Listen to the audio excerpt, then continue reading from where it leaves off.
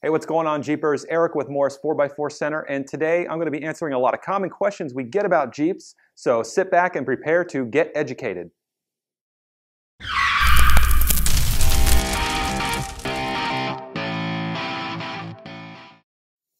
Okay, so when we all took the dive into Jeep culture, we all started from the same starting point.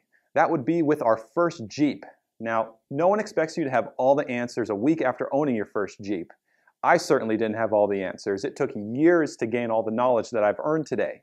But believe it or not, there are a lot of seasoned Jeepers who don't even know the answers to the most simplest questions that we get at Morris 4x4 Center. And the number one question that we get is, who owns Jeep?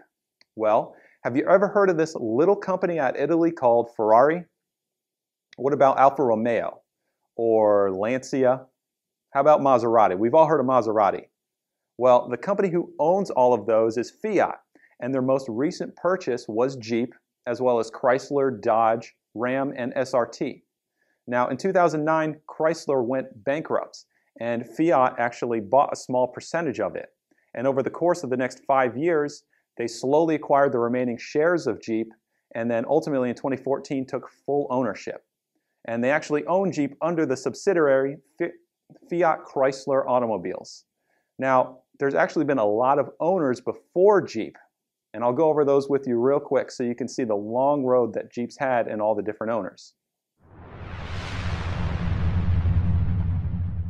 All right, so it took a lot of years to build that Jeep that you've come to know and love today, and it's taken a lot of owners to do it too. Now, officially, they started in 1944 under Willys Overland, and they held the company through 1953, which was bought by Kaiser Jeep. For some weird reason, they decided to call themselves Willys Motors unofficially, and they held that till 1970. And then American Motor Company came in 1970 and held it through 1987. And then actually, fun fact, Renault controlled production in 1986 of all the Jeep vehicles for that year. And that's when Chrysler, who we all know, came in 1987, and they held it through 98, which then Daimler Chrysler owned them up until 2007. Now we're getting into the JK years that everybody knows. 07 through 09 was held by Chrysler LLC, who unfortunately went bankrupt. And then 2009 to 2013, that's when Chrysler Group LLC was formed in partnership with Fiat Automobiles. And then finally, 2014, Fiat Chrysler Automobiles took full ownership, and we are at where we are today with the Jeeps that we love. Okay, I hope I dropped a ton of useful information into your hands to help you guys become a more diverse Jeep owner.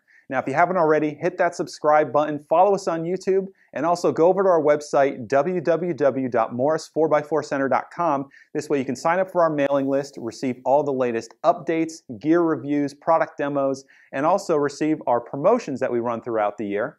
Now, also check us out on Facebook and Instagram. Give us a like. We post a ton of awesome content on there you don't want to miss out on. Guys, my name's Eric. I appreciate you watching so much, and I hope to see you guys next time out on the trail.